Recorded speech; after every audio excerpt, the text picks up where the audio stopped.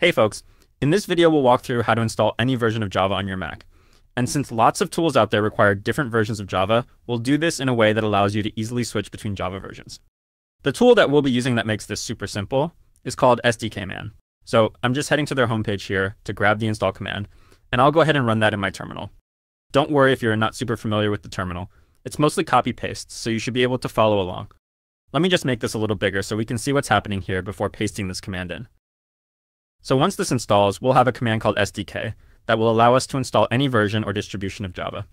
To finish the installation, we just need to copy and run the command it prints out. Now we can run SDK help to check that everything was installed correctly. And yeah, it looks like we're good to go. So the first command we'll run here is simply SDK install Java, which installs the latest Java version. Once the download and install completes, the latest Java version will be fully installed and configured on your Mac. We can check the currently active version of Java by running the SDK current Java command.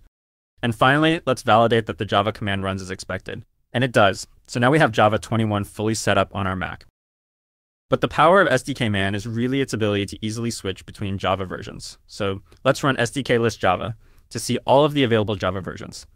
If we scroll down, we can see the version we have currently installed and in use, which is Java 21. But let's say we have a tool we want to run that depends on a different Java version.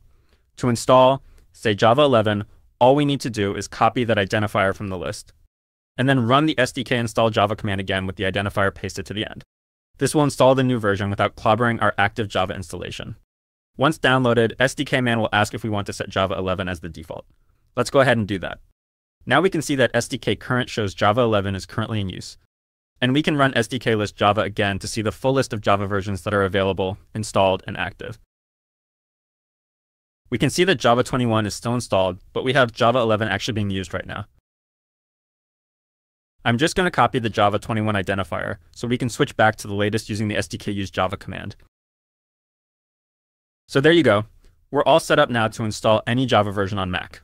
And best of all, we're able to switch freely between versions with a single command in the terminal. If you found this helpful, please like and subscribe to the channel. See you next time, and happy testing.